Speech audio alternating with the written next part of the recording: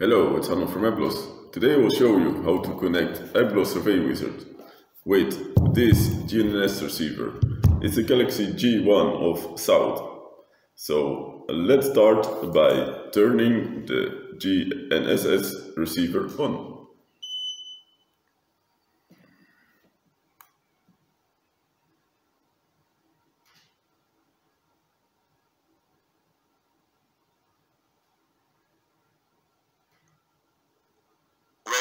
Bluetooth mode. So when it's on, this GNSS receiver talks. But let's continue. So now we're in our Apglos Armor tablet and we're going to the settings. And we first go to data usage and we turn the cellular data off.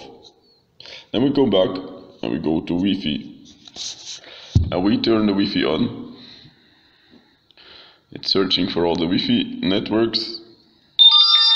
And there is one called South with a number. And we click on it and we connect.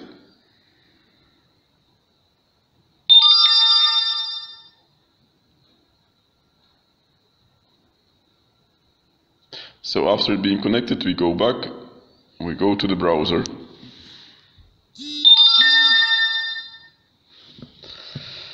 And we type in the address 10.1.1.1 followed by enter, and then we are in the GNSS web server. We only need the username and password, but this is easy because it's just admin, and for the password it's also admin, and then we can log in. We don't want to remember it, so now we see a big menu with where you can put all the settings of the GNSS receiver, the Galaxy G1 of South. So let's first go to configuration and we go to general config. We make sure that the data link is Bluetooth. There are other options, but we choose Bluetooth, and the radio router is none. Also the work mode has to be rover. It's not base nor static, and then we put enter. It says success, so that's nice. After that we go to the antenna setup and we change the height to 0 meter, and then measuring method is to the bottom. Oh, so here we have a success. After that you can go to satellite tracking and select all the satellites that you want to follow and that are used in the GNSS receiver. And after that we go to system setup. Here we go to NMEA header and we select GN, and also here we click on enter, and again we have a success. Very successful, this GNSS receiver, the Galaxy G1 of South.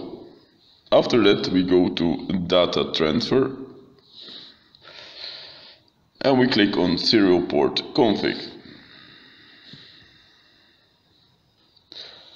You see behind Bluetooth that the data flow is navigation data, which is correct. So we click on enter and we have a success. Then we go to data flow config, and here you see the NMEA strings that the GNSS receiver will send over Bluetooth.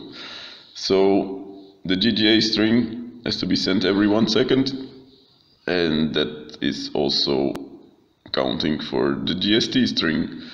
We don't need the VTG string, so we can turn it off. We only need GGA and GST for Apglos Survey Wizard. After that we can go to enter and we have a success again. Then there's still the network config, and we go to Bluetooth config, and here we make sure that the checkboxes for active and discoverable are checked. So we click here enter, and there's a success, and we click on OK. So now we can go back to settings,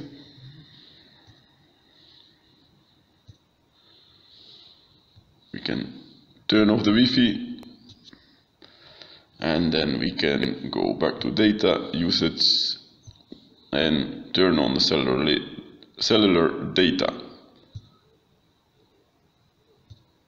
After that we can turn on Apglos Survey Wizard,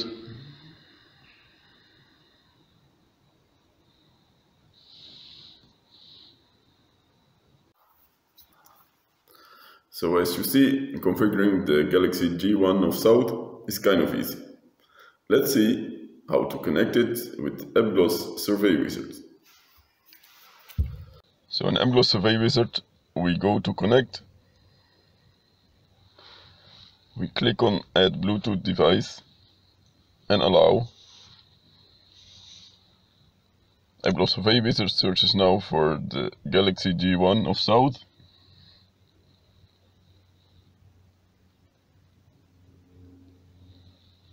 And if there is any other Bluetooth device around. So there's only the Bluetooth device that is of the Galaxy G1. We click on it, and then we click on back. We select the Galaxy G1. All the interrupt data is already filled in, so we click on connect, and there is a connection with the Galaxy G1, and it already has RTK. So what we can do now is to measure a point. So now we map the point with the Galaxy G1 of South. That was kind of easy. Thank you for watching.